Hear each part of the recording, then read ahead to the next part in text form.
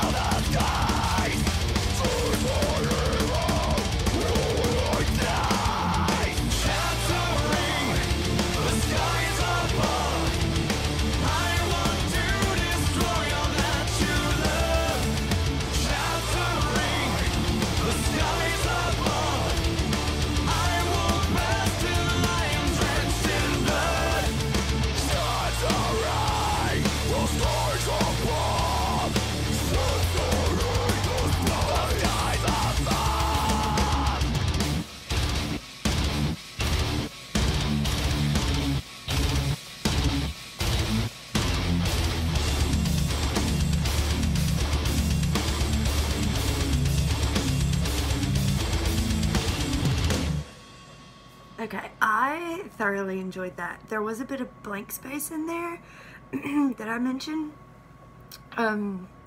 But other than that, this is gonna sound weird. The only way I can describe it is the way that they dismount from their riffs, the way that they transition. I don't know what the proper terms is, but Trivium is always just so clever in the way they do things, and it just keeps you captivated. And they're just pure artists and just true musicians, and I love their creativity. But yeah, it's always exciting to see how they're going to transition and dismount from those riffs. I know that's a weird word to say, but you know, we're all weird, so may as well embrace it. So like I said, I don't know the proper terminology, but fucking love it. Fucking love Trivium. I'm seeing them in like 3 weeks in Birmingham. I'm so excited. Doing all these Trivium reactions, I'm just like, damn, I hope they play this one. I hope they play this one. I hope they play this one. There's no way, because they're one of the opening bands, there's no way they're going to be able to play all of the songs that I've come to fall in love with that you guys have recommended to me. But, I wish they would. I'm going to have to catch them on a headline tour for sure. Damn. I hope they do Shogun, but I think it's like 9 minutes long. But anyways, loved it.